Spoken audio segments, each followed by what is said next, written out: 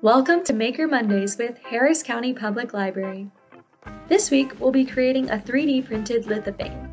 You can find written instructions and more for this activity at hcpl.net. So what exactly is a lithophane? Simply put, it's a very thin, three-dimensional image that can be revealed through light. The effect is achieved by altering the thickness of the material, where thinner areas allow light to pass through and act as highlights, and thicker areas act as shading. Lithophanes have actually been popular since the 1820s and were traditionally made of porcelain, but can now be created in a matter of minutes with a 3D printer. At HCPL, we've even created a lithophane display box for our 100th anniversary. We used our digital archives to find images of the libraries throughout the years, and maker labs across the county are printing a series of lithophanes that showcase some of our earliest services and locations. Here's how you can create your own lithophane. First, select your image. I'll be using photos from www.digitalarchive.hcpl.net, where you can check out awesome exhibits and photos all year long. This photo, for example, shows one of our very first bookmobiles. I'll download it and use a photo editing application to change the saturation of the image to 0, making it completely grayscale. Lithophane generating software uses these black and white values to easily identify where light should shine through.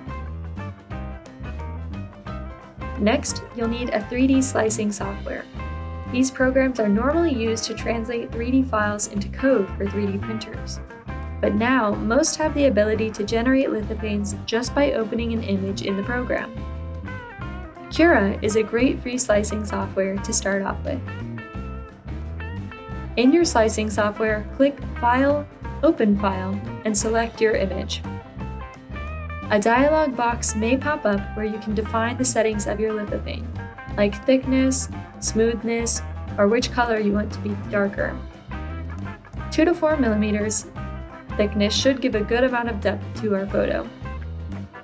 And selecting darker is higher will make sure the light doesn't pass through the shaded areas of our photo.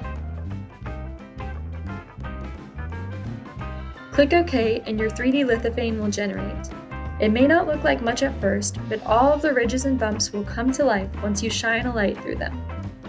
To get the clearest view of your lithophane in the software, rotate the view until you're looking straight down on the 3D model, and this should show a little clearer picture of what will be 3D printed. Click File Save As and save your 3D model as an STL. You can use an STL to 3D print, edit in 3D design software, and more. If you have access to a 3D printer, there are a few things you need to adjust before printing. You want to use high detail settings, like changing your layer height to 0.1 millimeters. Then, make sure your infill is set to 100%, making your print completely solid. Lastly, make sure that you're using white filament, since this is the easiest for light to shine through. Once you've changed the settings to your liking, you're ready to 3D print. Send it to your 3D printer and the machine will do the rest of the work for you. In a couple of hours, your lithophane will be complete. Hold it up to the light to reveal your image. Make sure to display it on a windowsill or in front of a light source to show off your creation.